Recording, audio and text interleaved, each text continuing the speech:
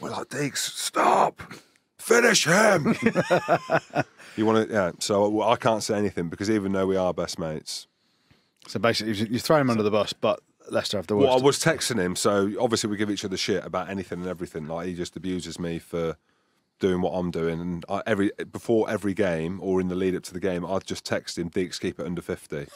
But now, obviously, I can't say that because he just... You horrible man. And you're saying I'm horrible. But it was a joke before they were getting 50 put on them, Goody. So now I don't know. I just don't speak to him or text him anymore.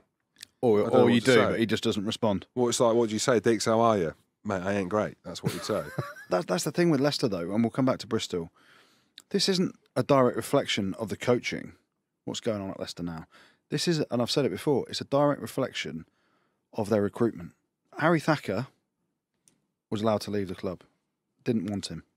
His first year at Bristol, he scored 5 tries in the last 2 games. Every time he played for Leicester, he was quality. He was Why amazing. did they let him go?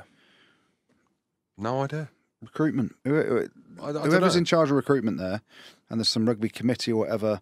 Oh, Goody, leave it, mate. But that's where the club's going It wrong. is. And the easy thing to do is go, oh, get some coaches in. It's not the coaches.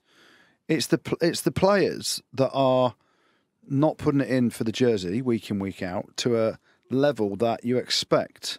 I can tell you, and I've seen it firsthand, and we've both played with Geordie, and you listen to the guys, he's a quality coach, and he's in a storm. And so is Brett. Brett's an awesome coach as well. Like, he's brilliant.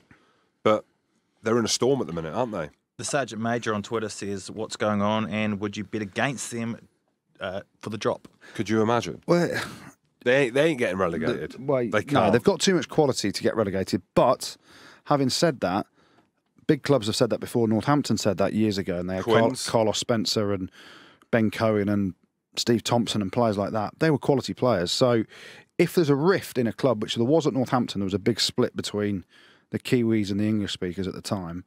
That year, they folded like a deck of cards and ended up getting relegated. There isn't a split at Leicester in terms of, dividing the squad or anything like that. It's just the quality of their team, the squad, the performance and everything like that. I don't know, mate. You look at the quality, again, on paper, the like-for-like team, and you've put someone like Manu. They're playing against 14 men, Bristol were. Yeah, Eastman gets sent off. Yeah, Eastman gets sent off. And Bristol are good. Bristol are a lot better than people would think. If you were to say, oh, yes, the team that have just been promoted and they put 40 points on Leicester, they're not. You look at the quality of their signings. How good was John Afoa?